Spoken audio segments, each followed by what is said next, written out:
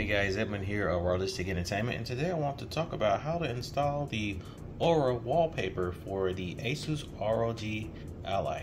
Let's get into it. Alright guys, so once you're on the Asus ROG Ally home screen, you're gonna look for Armor Crate and My Asus application.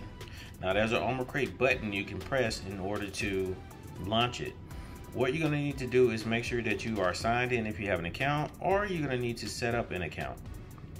Once your account is set up or you have signed in, then you can proceed to the Armor Crate application. So I'm going to click the button here, and it's going to load by default my game library. So then we're going to actually want to go to the content,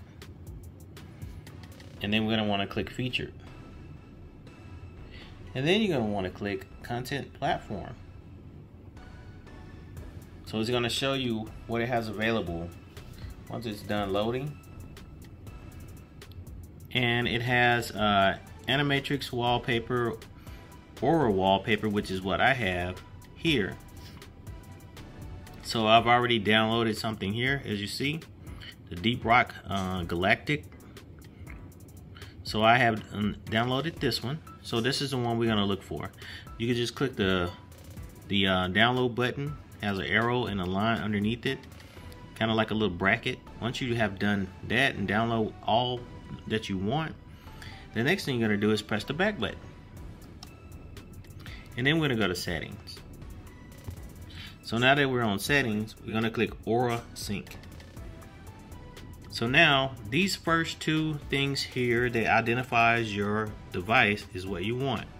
So this is your lighting configuration, and this is the wallpaper configuration. You're gonna click this. So now that you clicked it, it's gonna show connected device. And these are the ones that I have downloaded here, as you can see. And see, we're gonna do the Deep Rock Galactic. And you're gonna click apply. We already have it applied now. Now if you want, you can click this quick button to go back to the show desktop. And now, boom, there it is. And it'll change each time right along with the joysticks. So this is how you actually add the Aura wallpaper. I hope this helps someone. It's pretty cool. I love what Asus is doing with this.